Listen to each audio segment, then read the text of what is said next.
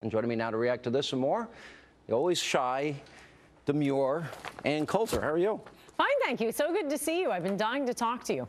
42% approval rating. 74% of Americans think that the American people are too dependent on government. What does that say?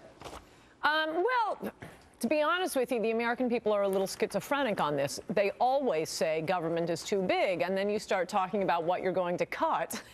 Yeah. No, don't cut that. The one exception to that is Obamacare. And that's why stopping Amnesty is so important. That remains the most important issue. If Amnesty goes through, Obamacare will never, ever, ever be overturned. Hispanics overwhelmingly support not only big government, but specifically Obamacare. So I think, for one thing, please do not take your eye off the ball, Republicans, whether it's the government shutdown or defunding Obamacare.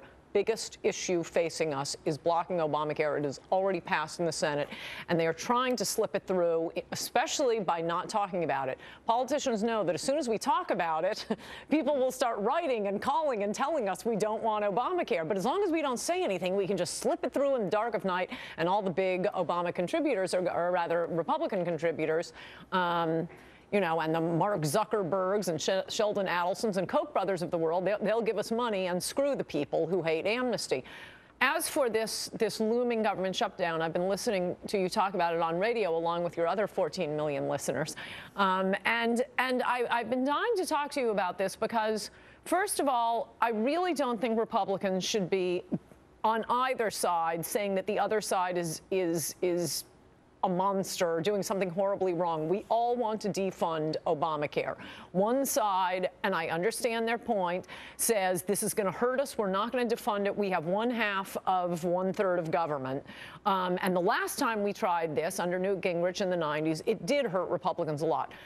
I think three things are different this time. One is this time we have Ted Cruz and Mike Lee leading the fight. Last time it was Newt Gingrich. That ended up not being helpful, as it turned out. I don't know if you remember the details of that. In the end, it didn't really hurt that much, but go ahead. I don't want to interrupt you. It hurt a lot. Point two, every other time the Republicans have either, and this is the most important, have either threatened to shut down the government or shut down the government, it's been over the budget generally, the budget deficit. I promise you, no one cares about the deficit. Republicans ran on the deficit for 30 years and lost every election. No one cares about the deficit. Obamacare is different. It is hitting now. Look, the Teamsters may campaign with Ted Cruz right? Because they want to stop this. It's immediately after this IRS scandal. And just to say we want to put off implementation of this. If it comes to it, look, just say we're going to continue to fund the government for a temporary period. But this is our budget. We are not voting to fund Obamacare.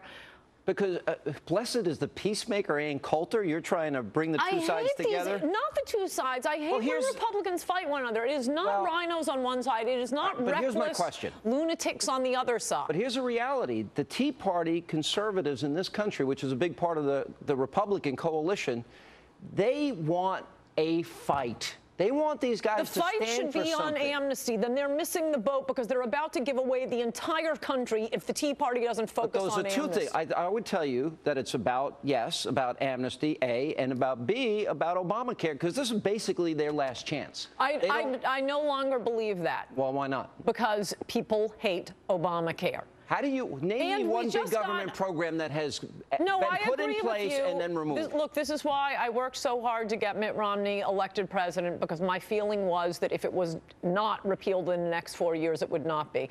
I think it's a different country now, and people do not like what's happening. The memory of what it was like getting health care not through the Department of Motor Vehicles is still fresh in people's minds. We do have these new Republicans in there.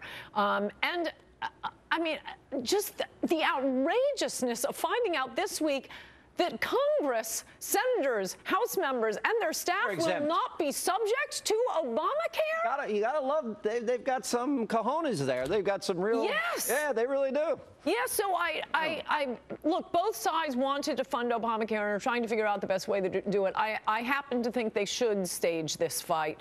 And all right, so how do you want this fight? This is key. How do you stage this fight? I like what Cruz is saying, Mike Lee is saying. I had a third point.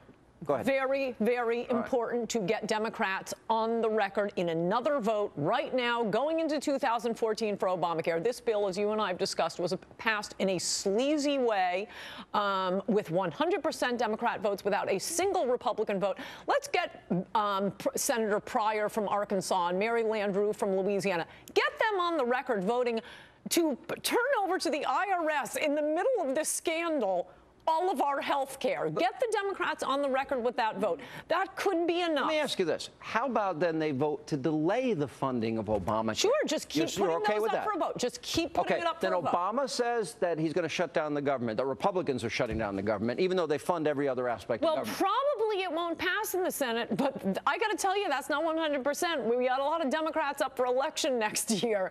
Get them on the record. You don't. So call it a delay, not a defunding? But ostensibly it's the same thing? I think you try it all, but demand votes on it. Keep voting. All right, so what happens when we get to the point the House defunds it, they send it to the Senate, the Senate won't go along with it, or they do, whatever. Yeah, but have the vote. Have the vote. Okay, and then what do you do from there? Because then the president's going to say, I'm not going along with this. Senate Democrats, then what do they do? Let's see what the landscape is, where the Teamsters going to be. It's a great question, isn't it? You ever think you'd be in agreement with Jimmy Hoffa Jr.? Well, I think a lot of Americans, I mean, other than the ones like members of Congress who don't have waivers from Obamacare, don't like Obamacare. It is very different to, quote, shut down. Oh, sorry, there was a third thing I said at the beginning. Three things are very different. In 1994, we didn't have as much of the media. That was before the internet was big. It was before Fox News. Actually, it was 1995 when this happened. Right. It's a different media landscape. There are different people pushing this, and it is over a different issue. An issue, Obamacare, that is hated by the vast majority of the American people, and they see the sleazy methods that were used to pass this, and it just dropped in our lap. The politicization of the IRS and who's running Obamacare, the IRS. But remember, Americans, the most important thing is stopping amnesty. Reagan asked a rhetorical question in 1974. Is it a third party we need or a revitalized second party? That's something else I want to punch you for. Oh, why? Why are you mad at me? Do not even talk about third parties. No, okay, but I'm not talking about I'm talking about a revitalized second party. Now, Reince Priebus, wait a minute. He told ABC and CNN, he got right in their face, went on their air, and said, you do these love stories to Hillary, you're not going to get any debates. Everybody I know was like, go Reince, they want a fight.